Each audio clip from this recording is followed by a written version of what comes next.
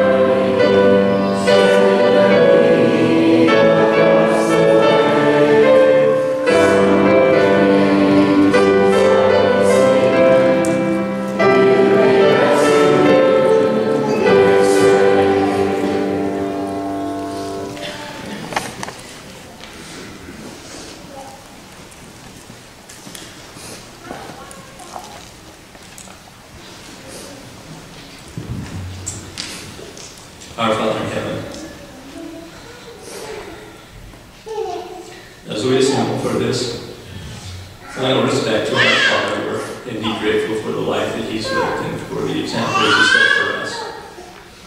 We're grateful for His bearing and for His guidance and His protection of His family, His love for His family. Father, we're so grateful to know the plan of salvation and that we will see our Father again, and we're grateful that we still have our mother with us. We would ask that would bless her and watch over her in these difficult times and help the family through this. We're so grateful for Jesus and His sacrifice for us and all He's done for us. And at this time we ask a blessing upon those here in attendance, that when the time comes they may return to their homes in safety and no harm or accident will come over them. These things we pray and ask in the name of our Son, Jesus Christ. Amen.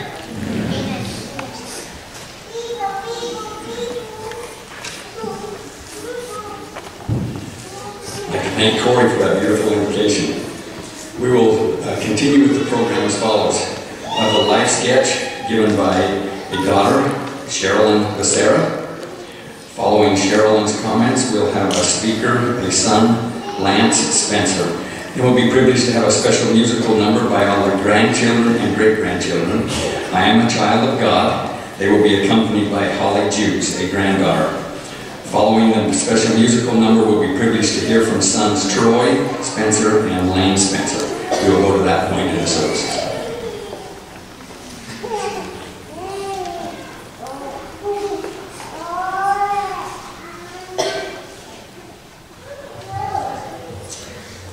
Thank you all for being here. I'm hoping I don't read this too fast. Gary Owen Spencer was born to Jesse Owen and Arthella Mitchell Spencer on September 4th, 1931, in the family home in Escalante, Utah. He was delivered by his Aunt Susan, the town's midwife. He was the second child born to the family. His sister Arda was born the year before. He had 4 younger siblings, Sherry, the twins, Rollo and Rodney, and Stephen. He was a good brother and son, and he loved them immensely, and was very proud.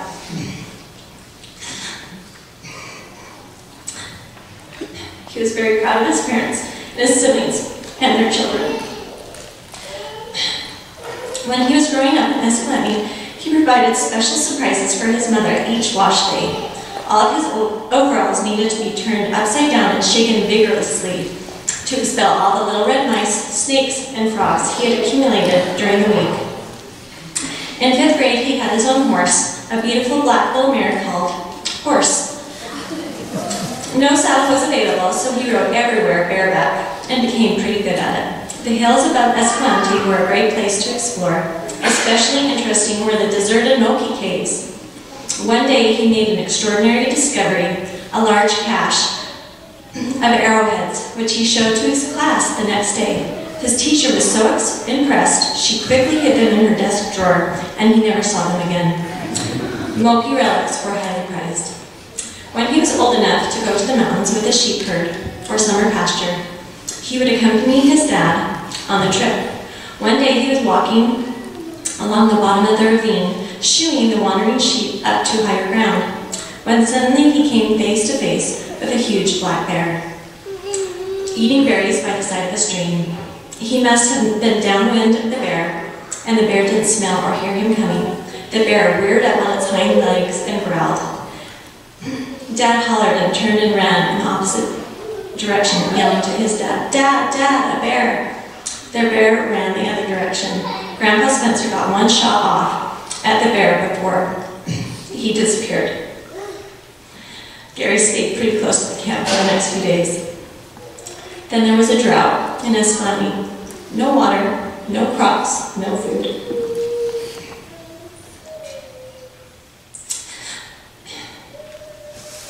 So his parents sold what they could, but had to leave most of the furniture and personal items behind. They moved to Sending first and stayed for about a year, and then up to Ogden, where Gary attended a new school each year for 3 years. Most of his Ogden years were spent in Washington Terrace, where he went swimming, rafting, and walked along the water pipe that hung over the canyon. He got a job setting pins at a local bowling alley and acted as an usher at the Egyptian Theater. He attended Weber High School and became a member of the debate team and took many awards. He also became student body president his senior year. After high school, he enrolled at Weber College and continued with debate. By the second quarter, the draft was pursuing all young men for the Korean conflict, and he enlisted in the Air Force. He was accepted into the cadets, but after clipping a few fences with landings, they moved him to intelligence on a secret base in New Mexico. Not even his mother or father knew where he was. He was trained as a special agent in Air Force Intelligence Division. He trained with weaponry, machine guns, tanks, bazookas, self-defense, and the defensive forces for all the atomic storage bases in the United States.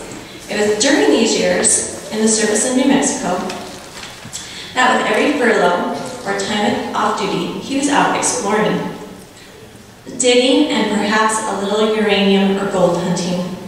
He actually found 2 uranium deposits. One he sold.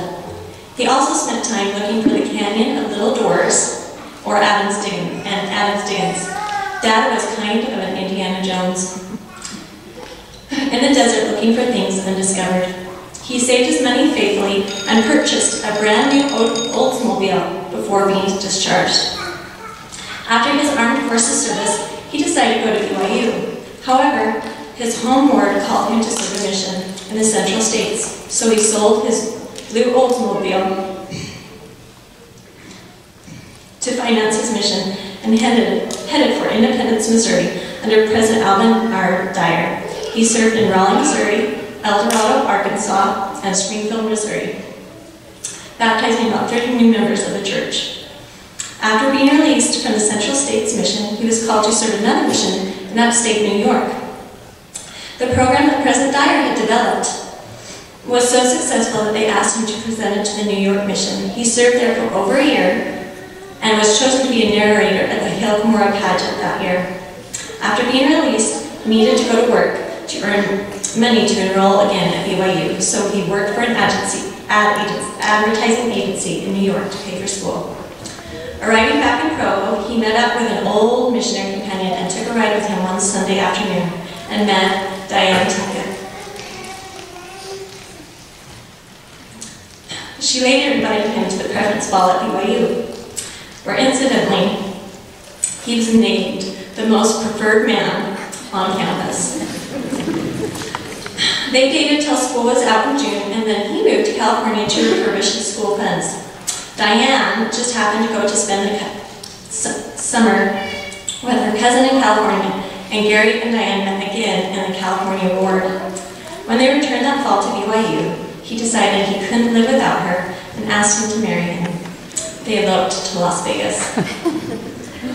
Their first house was in Salt Lake City, and his first job was at J.C. Penney's accounting office. Their first and second children, Cara Diane and Corey Owen, were born while they lived in a duplex in Salt Lake City. Gary then took a job at Prudential Federal Savings, and later that year got an offer to go with American Savings and Loan as a branch manager of their Granger office.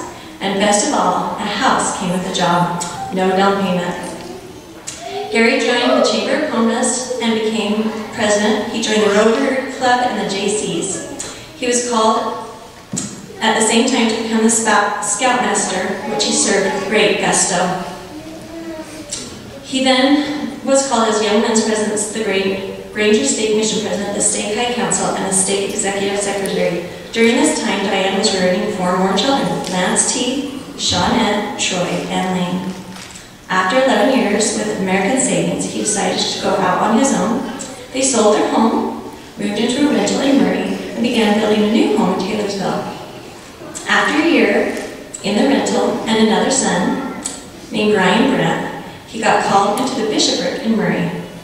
So they sold the house they were building and bought another home in Murray to fulfill his calling. It was in this house they lived 17 years and had 3 more children, Sharon, Sherilyn, and Trent. After another term as Scoutmaster, he was again called into another bishopric. From Murray, they bought a lot in South Jordan and began building another new home, this time with all the sons to help. After receiving a mission call to serve in St. George's Genealogy Library, they again sold their home and purchased a condo in Saratoga Springs to move in after the mission. After their mission, they celebrated their 50th wedding anniversary, and they served another mission with the American Fork Employment Center. They continued to serve in their ward and support and love their children. Then they moved into an assisted living center in London to facilitate their need for support. They celebrated their 60th wedding anniversary just 2 years ago.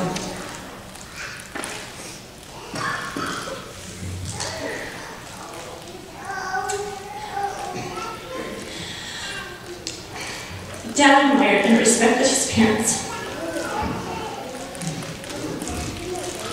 and often talked about the great people they were.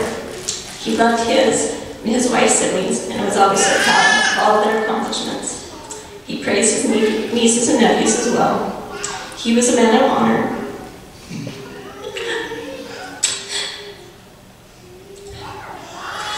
I imagined him being the living embodiment of a knight at the round table, seeking to uphold all that was honorable and noble. He always treated others with respect. No, sir? Yes, sir. Even sometimes when I didn't think they deserved it. He was a hard worker and did whatever honorable thing that was required to earn it. a living for his family. He served in his church callings with great intention. He wanted to serve the God he loved. To the best of his ability, he loved his country.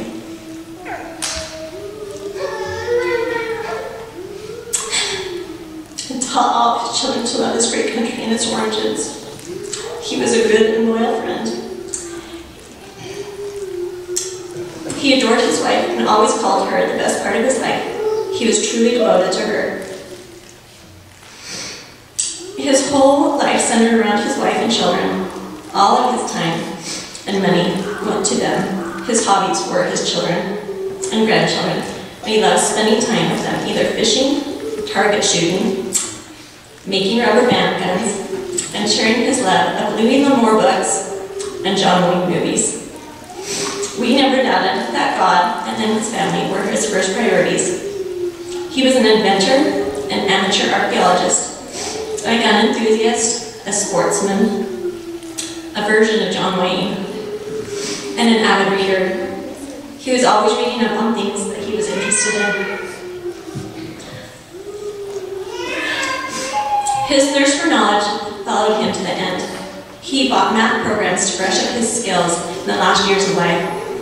He told his granddaughters he liked smart girls, and he liked pretty girls, but he liked pretty smart girls best. Always encouraging the building of one's mind with knowledge and to be honorable. The world lost a great mind, a noble man, a patriot to his country, a devoted family man, and a God-fearing man. His light shines on with all those he touched and influenced. Thank you, Gary Oldham Spencer.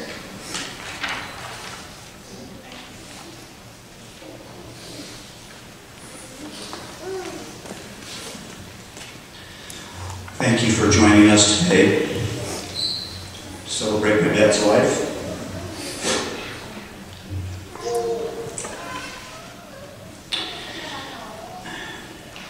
God, our Heavenly Father,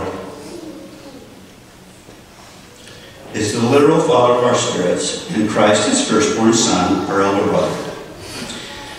We stood with them in the pre-existence, and I like to think that we were all there when we heard our Father declare, "For behold, this is my word and my glory, to bring to pass the eternal life, immortality and eternal life of men." Our Heavenly Father had achieved immortality and eternal life in a perfected, resurrected body, and as he declared it, it was his desire that we should become like him, knowing our all-knowing and wise Father had achieved ultimate joy, and as an infinitely good Father, he wanted us to become like him, and thus share that joy. However, in our pre-existent state, we could see that there were differences between ourselves and our Spirit Father. Differences that had to be overcome if this plan was to be fulfilled. First, God had a body, a glorified, perfect physical body that gave him certain capacities that we did not have. Second, he had power, intelligence, and knowledge far beyond ours. And third, he was perfect and had mastered great characteristics that we had not. As his children, we now understood what our Father already knew, that we could overcome these differences only through the experience of the mortal existence on a physical earth. This realization and the prospect of gaining physical bodies aroused within us such gratitude and elation that all the hosts of heaven shouted for joy, as recorded in Job 38:7. As I ponder that moment in our pre-existent state, a moment that each and every one of us participated in, I reflect upon the overflowing joy that we felt at the time, when we realized as his children that we inherited the glorious potential to become like him, that we could grow and develop the characteristics and capabilities that he had, and when we fell short, that we could be redeemed through the atoning sacrifice of our perfect brother, Jesus Christ, who would be our Savior, our advocate, and our mediator with our Father. We knew and understood that as a natural progression of this great plan, that we would all suffer physical death. but because of our Savior's willingness to give his life as the only perfect child of our great God, that all would be resurrected, never to die again, just like our Savior, and be exalted so that we could enjoy unspeakable joy of living the life that he lived. President Joseph F. Smith once stated, "I rejoice that I am born to live, to die, and to live again. I thank God for his intelligence. It gives me joy and peace that the world cannot give, neither can the world take away." However, there was also at that time an alternative plan presented by another brother who was Lucifer, or Satan, who promised something that was a lie from the beginning, a plan that could never exalt any of us, one that would not only take away our agency, but with it, our ability to grow and progress by taking away the struggle, by taking away the potential for us to experience pain and sorrow. We know from Holy Writ that 1/3 of our brothers and sisters who stood with us that day believed and accepted Satan's deceptive plan and chose to follow him and rebel against our Father in heaven. Thus they were never given the chance to become mortal, and as such never to become exalted like our Father in heaven. For all of us who chose to follow the Father's plan, I do not believe that we were unaware and naive regarding the pain and sorrow that we would feel when this inevitable death passed upon all of us and upon all those who we loved. But some of that joy that we felt at the time was also because we knew that we would have the chance to die, only to be resurrected as perfect beings for eternity. This knowledge of death was both bitter and sweet. As difficult as it is to no longer have the presence of Dad here in this life, our temporary sorrow is truly swallowed up in the overwhelming joy that we felt when we know that we will absolutely see him again. This joy is exponentially magnified when I think about how spectacularly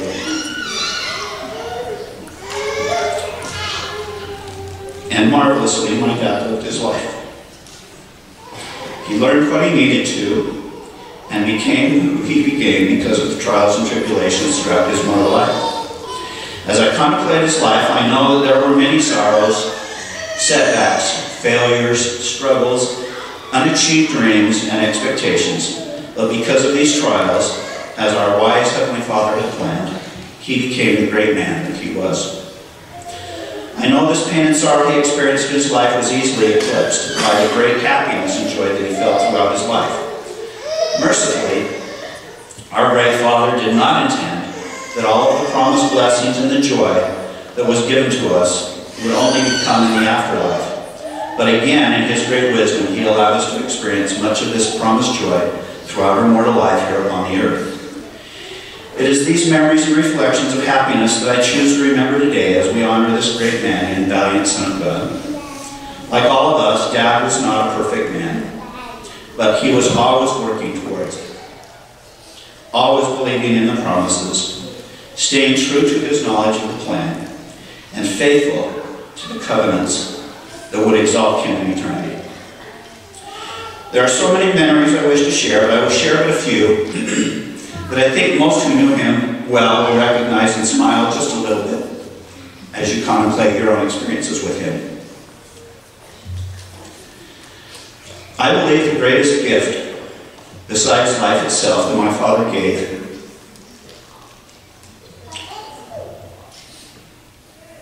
to all of his children was that there was never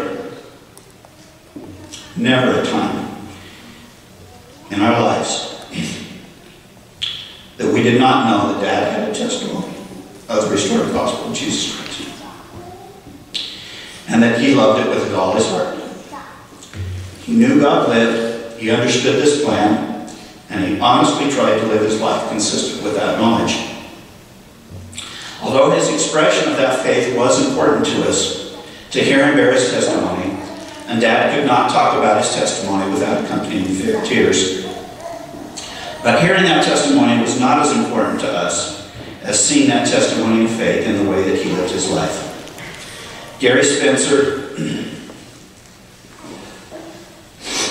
loved the Lord and believed his words, and I am confident that he recognized our Heavenly Father's loving face when he passed into the next life this past week.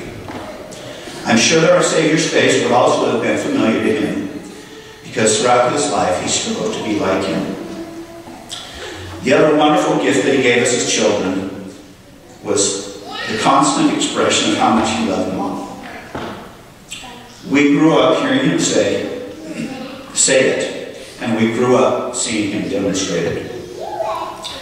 There was nothing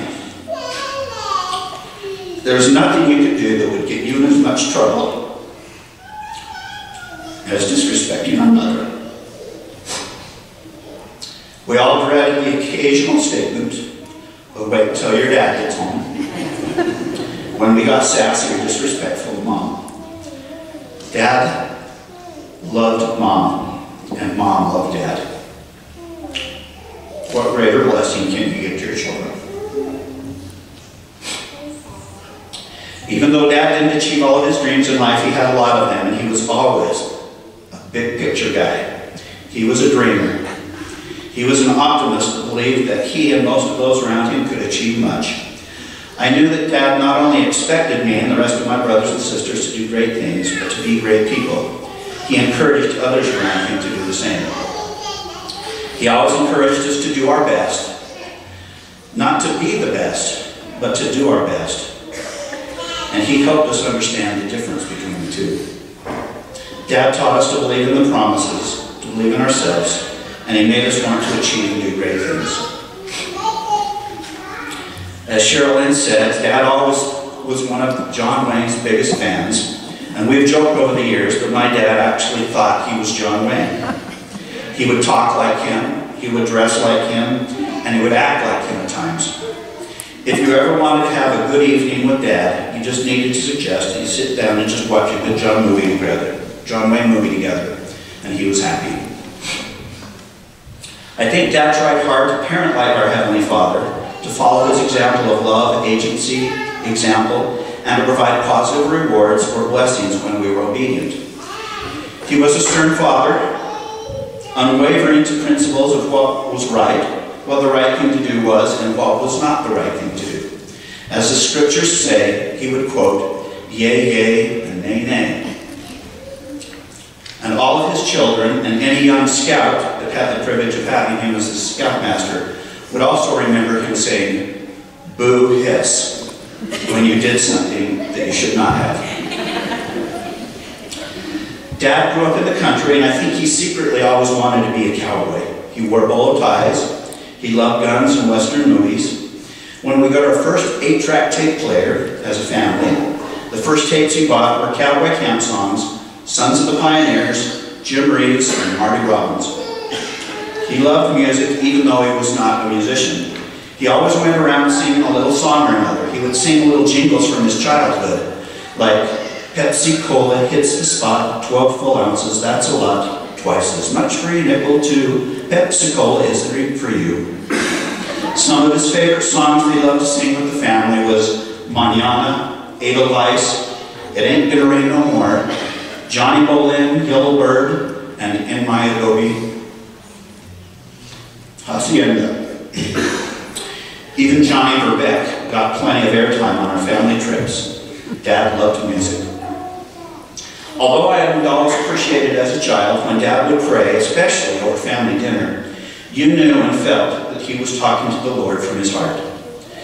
These were long prayers, usually filled with statements of gratitude for the blessings of the beautiful world and the abundant blessings in our lives. Dad was grateful, and he knew how to pray to the Lord. I often thought Dad missed his calling in life in regards to his career. Dad should have been an engineer of some type. He was always inventing things, a gold machine, a hydrogen engine, all sorts of contraptions to make life better. Because he was always tinkering with something, some idea, even if it was building birdhouses out of number 10 cans or rubber guns that he would make for all the grandkids of family reunions. Dad had an inquisitive and inventive mind. Dad knew how to serve faithfully As mentioned earlier, Dad served 2 missions for the church, one in the Central States Mission and one in the Eastern States Mission. I am confident that he was a powerful and effective missionary, and he talked about it fondly throughout his life. I don't ever remember him sitting in church in congregation with us as a family growing up, because he was always on the stand, or in another word, serving in whatever capacity he had been called to serve. He was always the best home teacher I had ever seen. He cared about his families, and he never missed. Dad always served faithfully and did his best when called. Dad was kind. I don't ever remember Dad being unkind to anyone. He didn't have a lot of time for the hippies in the 60s or other radicals that were part of our growing up years. But even when he disagreed with someone, he always treated others with respect and kindness. As a young man, I was convinced that all the single ladies and widows in our ward growing up had a secret crush on my dad, because he was always so kind to them and always cared so much for their needs. When you have a family of 10 children, extravagant vacations are not in the cards, for a lot of reasons. But Dad made up for it by taking us into the mountains a lot. We would camp under the stars all over the state of Utah. I don't ever think I ever missed a Fathers and Sons or a work camp out when I was a child. My summers were an endless visit to Uncle Steve's or Uncle Ed's property to go camping, fishing, hiking. My dad gave us a great childhood memories because he spent time with us. Dad always dressed up. He was classy, using an ascot, hence all of the brothers today. And he always wore a suit jacket when he traveled or went to social events and family reunions. He always said that you should dress up to a level that you're unsure whatever the dress code was. Dad was a take charge kind of person, at church, at home, wherever. One story that lives on in our family is when one of my siblings was getting married, along with a lot of other people that day at the Salt Lake Temple. Outside, when we went to take pictures, it was chaotic. Who was next? Etc. Well, Dad took charge, instructing each family who was next, people he didn't know, people he had no idea who they were, where they should stand, how long they had before the next family would start. He even helped straighten a wedding dress train out for one of the brides to help things move along. True story. Everything in Dad's house had a place, a special place for everything in his house. A special drawer, a special hook, a secret little nook or cupboard. If things were not put back where they belonged, there was an inquisition. This trick made its way into our homes when we moved out and bought our own homes. When he came to visit, he would rearrange our cupboards and pantries whenever he came. My wife and I joked last week that Heavenly Father's pantry most certainly looked a little bit different this week. As we all honor and pay tribute to my wonderful father, Gary O. Spencer, I thank the Lord for being blessed with such a wonderful father who provided me and my siblings a wonderful lifetime, a lifetime example of faith, service, and love. He will be missed, but only temporarily, which is what he most firmly believed and taught himself. I will close with 2 quotes, one from President Joseph F. Smith when he stated, "We cannot forget them, we do not cease to love them. They have advanced, we are advancing, we are growing as they have grown." The second from our wonderful living prophet, Russell M. Nelson, today. "While we weep, we also rejoice in the glorious resurrection of our Savior. Because of him, our loved ones and friends continue their eternal journey. Our tears of sorrow turn to tears of anticipation." Dad, we look forward with tears of anticipation to seeing you again in the presence of all those you love, especially our Lord and Savior Jesus Christ, Jehovah, the firstborn in the Spirit and in the flesh, and our great God and Father Elohim, who has made it possible for us to be joined again in eternity in the arms of his love and in the love of all those on the love. In the name of our loving Redeemer, even Jesus Christ.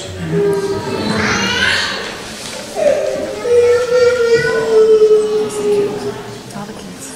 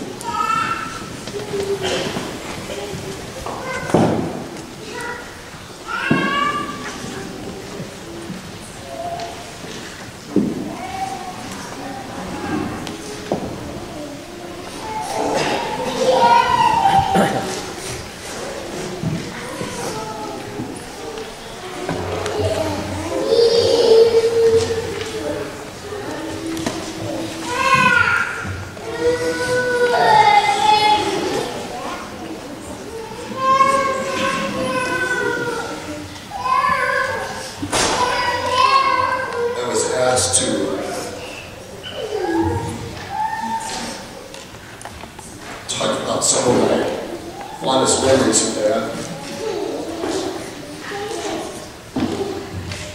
I think I had an advantage over some of my siblings. I happened to be a scout when Dad was called as a scoutmaster one time. And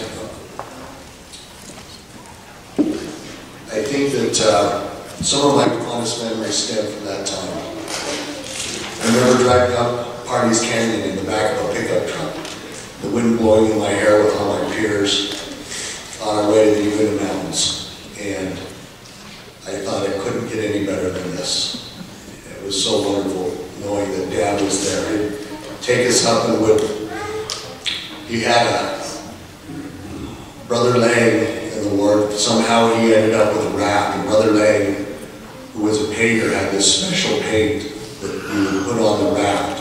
And it was supposed to make it impervious to getting any bricks or holes in it. And we rafted around the lake for a while, and then finally we turned it over as the kids we were and started playing King of Bunkers Hill on the raft, throwing each other off the raft. And Dad would sit up on a rock and stretch out on a rock in the sun and read a Louis L'Amour. I think it was his time to get away. He always would raise hell the whole time. And running around and knocking down trees. And the raft, the paint that was on the raft came off, and you could see everywhere on the entire lake where the raft had been. And finally Dad said, we ought to get it out of the water. We're going to get in trouble. So we had to get it out of the water. And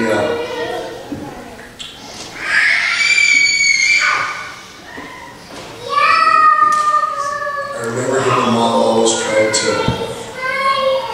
get some family time, I guess, or some individual time. With 10 kids, that was a tough thing to do.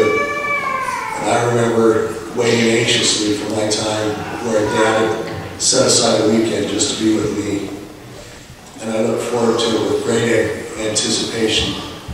And what I decided to do, and he'd do whatever he wanted to do that weekend. And I decided we'd ride our bikes to Gibson's and look at fishing gear. That's what I wanted to do. So Dad rode his bike all the way to Gibson's from our house. That's no small feat, but I remember at the end he said, I don't know if I'm going to ride a bike with the kids on the next one. I think we'll leave it at that. So Dad was his lance at stern, but he was loving.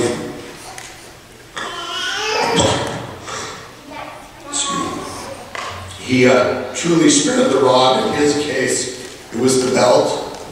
You knew if you were in trouble. I probably count on one hand how many times I can remember I received the belt, but you knew that if he gave you a look, that you were in trouble and you'd step in line. I think that's how you keep 10 kids in line, is all you had to do was give us a look. Although he spared the rod, as the scripture says, and he loved us all, he made each and every one of us feel so important, like we were the very most important person at the time as he was visiting with us. And what I most remember about Dad, as I look back, the most important thing to me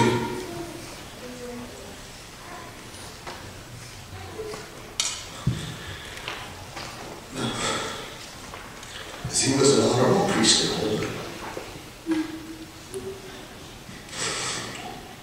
I remember getting up on Sundays, coming upstairs. Dad would be sitting in the green chair by the front door, studying the scriptures. He always had a red pencil in his hand. He didn't think that you could study scriptures and read the scriptures until I was older. Went on my mission without a pencil in your hand. Dad would always scratch notes and things in the margins, what he was impressed with. He always made us gather together and kneel in family prayer. I distinctly remember him and Mom frequently getting their little suitcases and heading off to the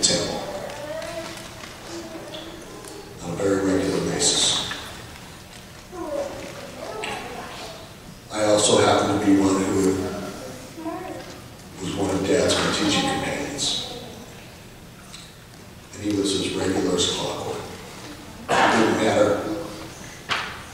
if they were less active or active. He was always able to get in. He had a disarming way of being able to talk with everybody. And they all loved him to come, even if they weren't active. And Dad, to his fault sometimes, trusted everybody. He thought everybody was just like him, and he would always extend a trust. Many times it got him in places or in circumstances that he was taken advantage of, but he was always so trusting.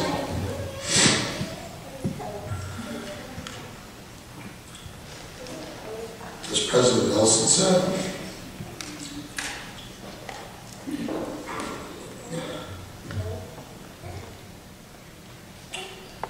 we need to be on the covenant path. Dad lived his life on the covenant path. Never deviated. I know he has the tokens and signs necessary. And he kept his covenants. He was a wonderful example as a priest. I know where he is, and I know who he's with. And I pray, Dad, that you'll save me a seat.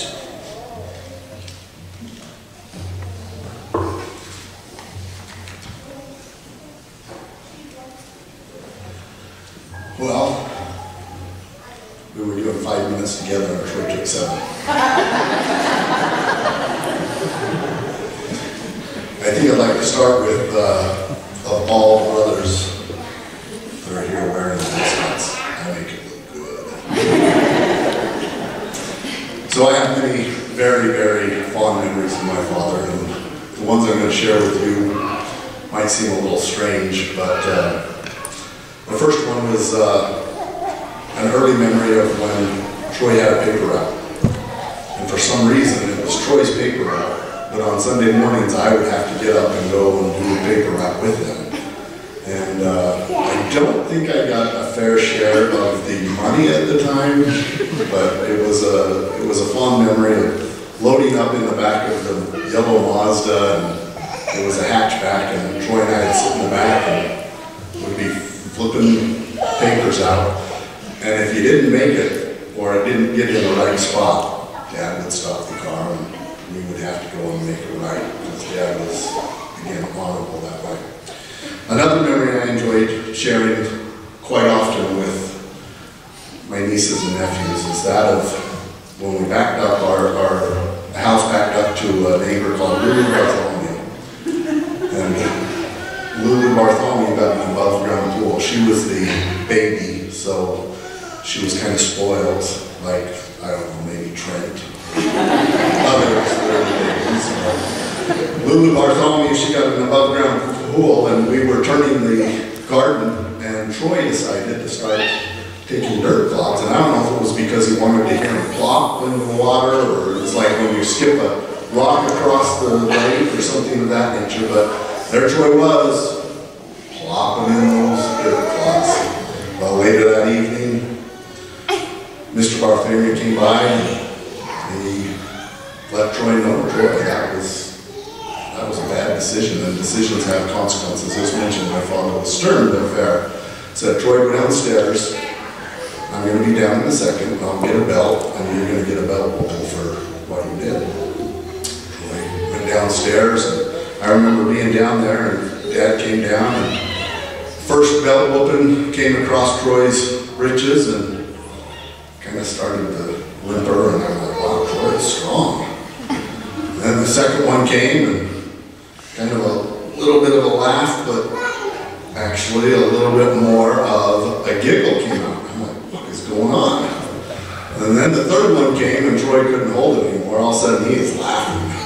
And my dad's like, something's not right here. Troy, drop your drawers. And Troy had ran downstairs and put on about 15 pair of underwear. So my dad proceeded to inform him that he needed to drop all of the underwear in the drawers, and he then got lashings with the belt. And when I told this to all my nieces and nephews, specifically Troy's children, they looked at me in just absolute disappointment. And I was happy about that until Troy informed them that it was me who did that with my father. I was the one who put on all the underwear. But my father was a very loving man, and my memories of my father are very dear.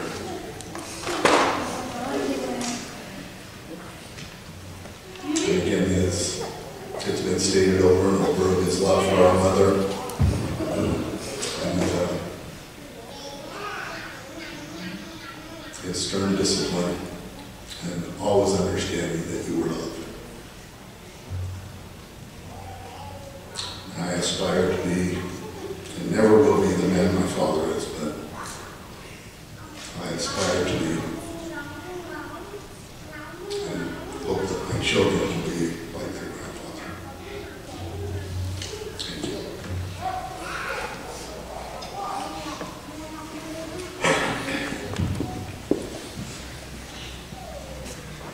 I want to express my appreciation to all those who have helped or participated today in making these services such a success. What a tremendous tribute to Gary. I need to recognize a few individuals, quite a few individuals, before I lose my place in where I'm at. We'd like to recognize the pallbearers that will participate here at the church. They are grandsons Braden Spencer, Jordan Spencer, Jesse Spencer, Logan Spencer, Rigdon Spencer, and son Trent Spencer. The pallbearers that will serve at the cemetery are grandsons Brad Burton, Eric Burton, Dallin Spencer, Tegan Christiansen, Landon Spencer, and Riley Spencer. And the honorary pallbearers are a brother, Rod Spencer, with son-in-laws Ross Burton, Josh Becerra, Nate Dela Cruz, and Jordan Christiansen, and grandsons Dax Christiansen, Brock Christiansen, and Kane Christiansen. Following my remarks, we will bring these services to a close by singing hymn number 100, Nearer My God to Thee, after which we will be privileged to have a benediction offered by Glade Tuckett, a brother-in-law. Following the services, brothers and sisters, the interment will be in the Veterans Memorial Cemetery at Camp Williams. There will be, I just want to remind you, there will be no formal procession, so please obey all traffic laws and rules. And I believe there will be a luncheon here after the services, so return back here. It brought great pleasure to me to hear of Gary's interests and likes and some of the same things that I found joy and happiness in my life, such as scouting and the gospel, serving the mission, and being of service to others. And as I mentioned, it's been my privilege over the last 18 months to serve as their branch president. 4 months after I was called to be the branch president, this horrible pandemic hit us. And the residents were not permitted to go to the dining room. They were not permitted to have any activities. They were not permitted to go to sacrament service. All of these, and they were not permitted to have outside influence or outside guests. All of the things that they held so dear to their heart were taken from them. 3 months later, we were permitted to provide the sacred ordinance of the sacrament, which the residents yearned for and so looked forward to. I had a very small pool of resources to help me. My wife and I committed to quarantine ourselves at home so that we would be permitted to minister at the branch. So outside of myself, I had a very small pool of resources, priesthood brothers, to help with that sacrament, offering that sacrament to the residents. Gary was one of those good brothers. Those of you that are familiar with the layout of the Spring Gardens facility, it has 2 hallways on the east, one upstairs and one downstairs. 2 hallways on the west, 1 upstairs and 1 downstairs, and a memory care facility. The first time we offered a sacrament, I recruited 6 brothers to help. And Gary was one of those brothers who was kind enough and worthy enough to exercise his priesthood to help facilitate that offering of the sacrament. Those good brothers, 6 of them, took those 3 hallways. I took 1 hallway and memory care by myself. And we set out to offer the sacrament, the ordinance of the sacrament, to 115 branch members. And we went door to door with ample bread, ample water and cups, trays and sacrament prayer cards, and prepared and blessed the sacrament in every room. 3 hours later, these good brothers were wore out as we completed that task. And I decided I can't put those aging brothers through that. I was wore out, my back was sore, and I could only imagine how these elderly brothers felt. Not a single complaint. So 1 month later, we changed our plan. We set up a centrally located sound system in a hallway. The residents would sit in the hall doorways, in their walkers or in their wheelchairs. We would perform the ordinance of the sacrament and offer it in a hallway, move to the next hallway. We got it all done in about an hour. Gary helped on several occasions. I was so appreciative of that. I wish to express my love to my Heavenly Father for the opportunity that He has given me to serve at Spring Gardens and to play a very small part in my association with the good residents and the branch members there at Spring Gardens. I had the privilege of meeting a couple of times one-on-one with Gary and Diane as they welcomed me into their apartment to meet my obligations as a branch president, and they always welcomed me with open arms. It made me feel like a true friend. I want to express my appreciation to you as a family for giving me this opportunity to conduct these services. And I leave my testimony with you, knowing how grateful we are and grateful we should be of our knowledge of the plan of salvation and the chance that we will have to reside with Gary once more. And I leave that with you in the name of Jesus Christ. Amen. We will now sing our closing hymn and have our benediction.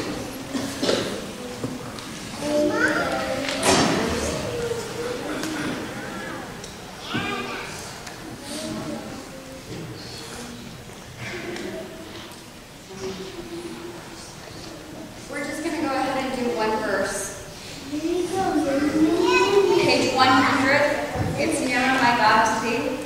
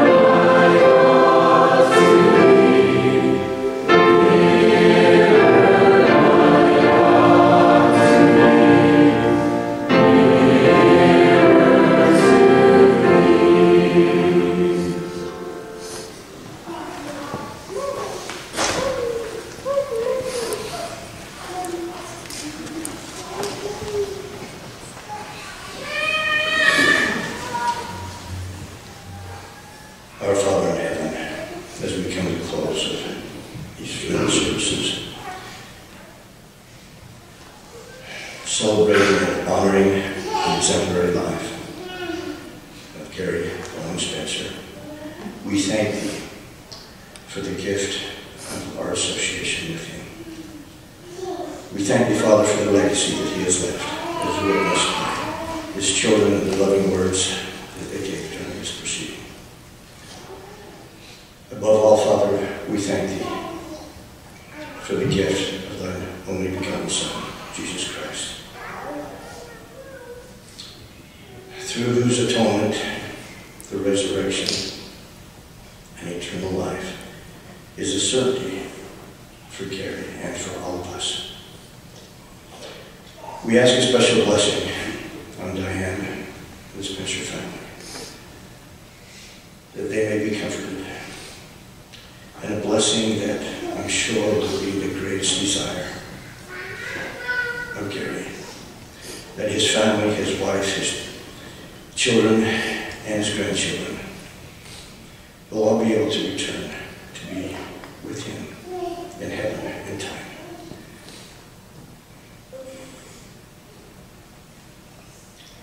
And that no soul shall be lost.